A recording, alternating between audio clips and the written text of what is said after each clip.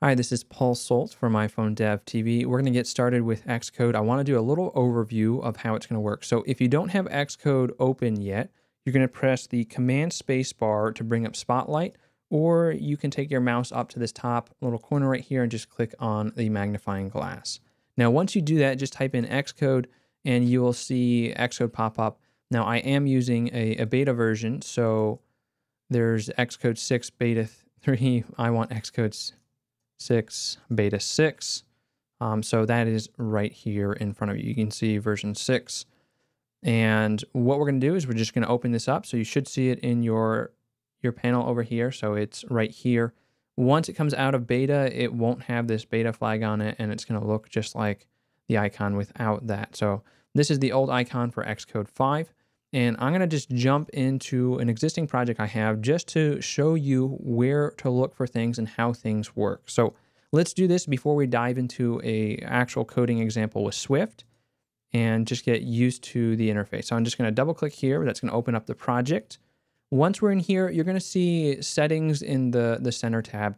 Now in here, you can find stuff like device orientation, the status bar, app icons, and frameworks that you need to use. So these are code files that Apple's providing for you that make it really easy to make an iPhone app right away. Now, on the left side, we're going to see our project navigator.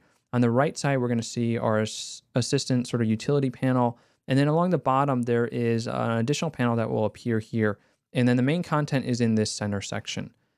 So in terms of finding where panels are, we have these three buttons up here, which are extremely important, especially if you're on a small monitor like I am right now. You'll want to hide different panels. So if I click this button, you'll see that this corresponds to that left panel. This one corresponds to the right, or so the bottom panel, and we can see some more information down here. Here's where you can get some error messages if you have a mistake or a crash. So that's really helpful. And then on the right here, we have this utility panel. So when you're in the zone and you're looking at a code file, I'll just bring up an existing code file I have. Now, this is Objective-C code. It's not Swift, but the same thing will apply. You can have line numbers in here. You have the different code lines in here. And if you want more space, you can turn off these side panels and you can work uninterrupted. There's also a quick access bar up here with these breadcrumbs, so you can jump to different sections in your code, or you can jump to different code files. So here I can switch between code files. Super convenient, easy to get to different things. That is the interface. Now let's see how we can look at multiple things at the same time. So generally when you're making an iPhone app, it's not just code, it's code and user interface. So right here we have a sample interface that I've designed, and I want to bring this up with an associated code file. And so that's what this little tuxedo icon is for. This is the assistant editor. If you click on this, you can get both the interface file and the code file. Now on a small screen, it's not going to look very good. So we're going to have to play with getting this to fit in nicely. So you can turn off these side panels. And now what you can do is if you need to move something, this is a drag and drop editor, you can just drag it around the screen. And if you put it in a place that you don't want, you can always use the Command Z to undo something, and that will undo it. So don't worry about messing things up. You can always undo. It's really good to experiment. Now, this code file over here is going to be associated with something. And generally, you can do two things. You can do automatic or you can do manual. And so this is automatic is sort of where the assistant sort of comes in. That's why you have the tuxedo icon, because this will show me the associated code file for when I'm working with this. So here I can see all the different lines of code that are going to interact when I'm doing something. So why don't we just run this application? So up on the top left, I want you to look at these two buttons. So play and stop. It's pretty straightforward. This starts your app, this stops your app.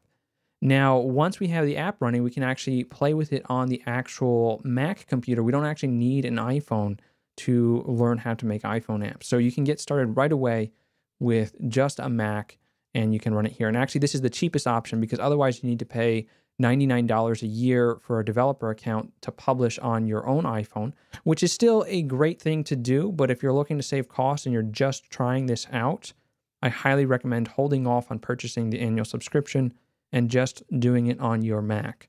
So here's a little utility I created. This is for picture framing. So I want to set a picture in a frame and I want a border around it. And this just helps me calculate how big the edges will be so that when I'm cutting the frame, if I'm doing this manually, I know what the cutting dimensions are and I know what the final size is. So we see the size down here for both the frame and the image. And then if I have a different image, so right now I have a picture of my dog Ro, I can just tap on that, and Apple provides some beautiful images in here that we can just get started with.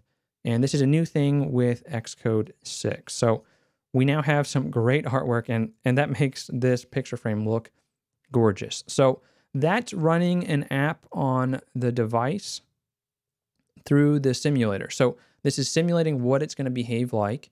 And the next step would be to run it onto your iPhone. So if we look at the top up here, you'll see that we have different versions of iPhones or iPads that this can run on. And then at the very top, you're going to see iOS device. So if you're trying to run it on your own device, you're going to need to select this one and then connect your device with a USB cable.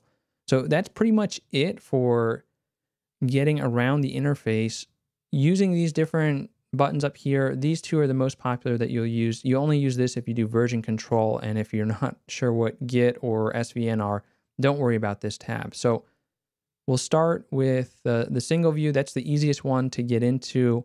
And then having the left panel is usually helpful if you're in a code file.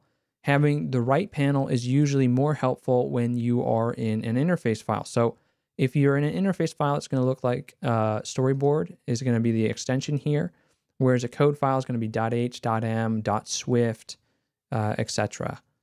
So that is sort of a getting started. The other thing that's nice with the interface files before we wrap this up is that it is a drag and drop editor.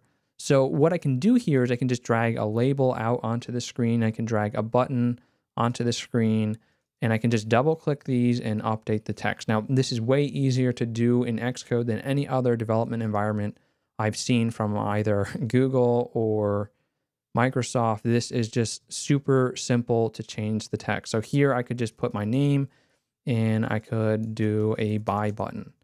So really easy to add elements to your app. We could stop this, we could run this again, and we would see the new label.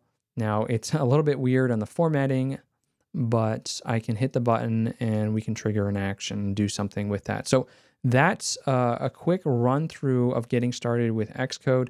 And if you don't like something, you can always undo, and that will get rid of whatever changes you did. So I just hit Control-Z or Command-Z a few times to get rid of that. So welcome to Xcode. In the next video, we're going to walk through a simple app example that's going to show you how to calculate how old you are in days. And so this is going to use the drag and drop editor that we've seen right here, and it's going to use some logic with the Swift programming language to get started. All right, so I'll see you in the next video.